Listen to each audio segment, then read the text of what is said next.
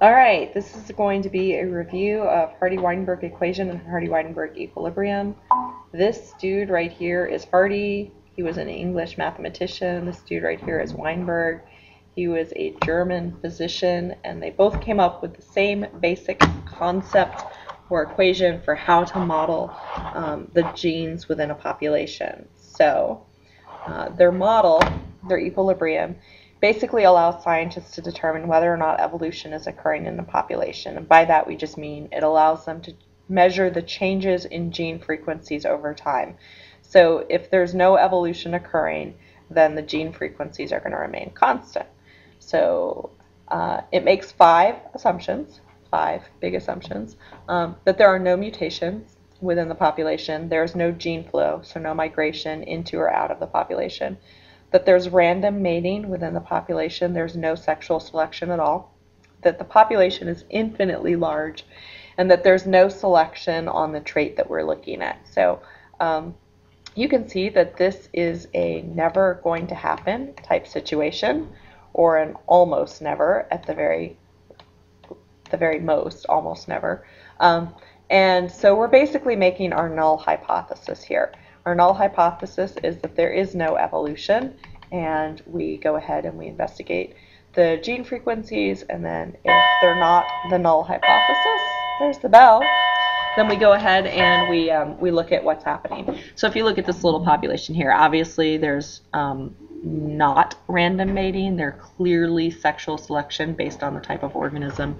You know, they're kind of pairing up by color there. So let's do a couple quick examples just as a reminder. P plus Q equals 1. And remember, if I squared P plus Q equals 1 and I square the whole thing, then I would get this equation right here, where P is the dominant allele and Q is the recessive allele's frequency. This is important, the recessive allele frequency. Also, Q squared is the number of recessive individuals.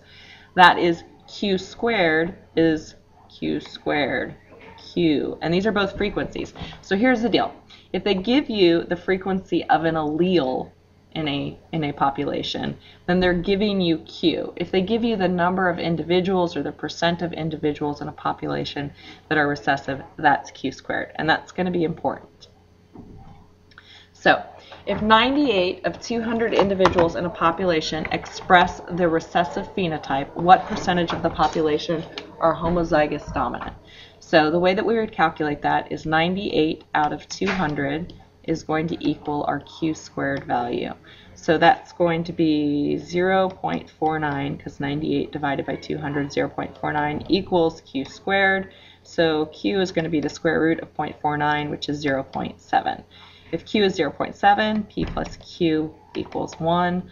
That means that this is 0.3 plus 0.7 equals 1. So P has to be 0.3. So it's asking us homozygous dominant. Homozygous dominant individuals are P squared. So that's going to equal 0.3 squared, which equals 0.09, which is a whopping 9%. And then what percentage are heterozygotes? That's 2PQ. So I'm going to take 2 times P times Q, which is 2 times 0.3 times 0.7, and that's going to equal 42% heterozygotes for 2PQ. So let's do two more practice problems. The first one, brown hair is dominant to blonde hair. If there are 168 brown out of a population of 200, that's the dominant frequency. And it wants to know what's the predicted frequency of heterozygotes, what's the predicted frequency of homozygous dominant, and what's the predicted frequency of homozygous recessive.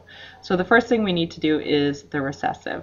So if 168 are dominant, that means 200 minus 168 equals 32.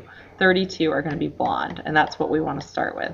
So 32 out of 200 is going to be Q squared. So that is going to give you 32 divided by 200 is, what is that?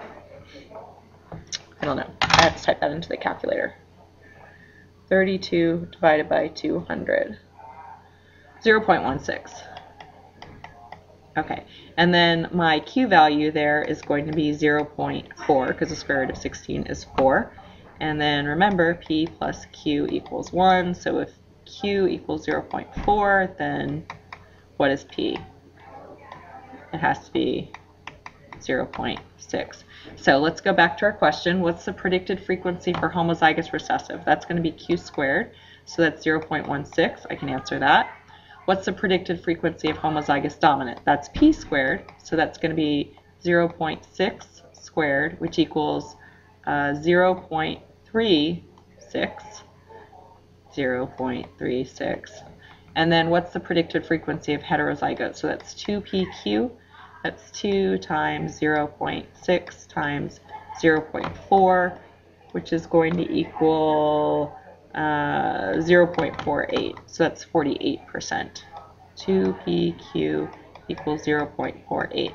And if you add all those up, 0.16 plus 0.48 plus 0.36, that should equal 1, which in fact it does. So that checks out. And one more problem. Now let's say blonde occurs 36% of the time in the population. Blonde is still recessive, so that's little b, so we're looking at Q squared equals 0.36. So Q here is going to equal 0.6, and that's going to be the frequency of the lowercase b, so 0.6, and then the frequency of the other one is going to be 1 minus 0.6, which equals 0.4. So really we just flip-flop the percentages from the previous problem. The predicted frequency of heterozygotes, 2PQ, equals 2 times 0.4 times 0.6, which equals 0.48. That's 0.48. And then what's the frequency of homozygous dominant? That's P squared.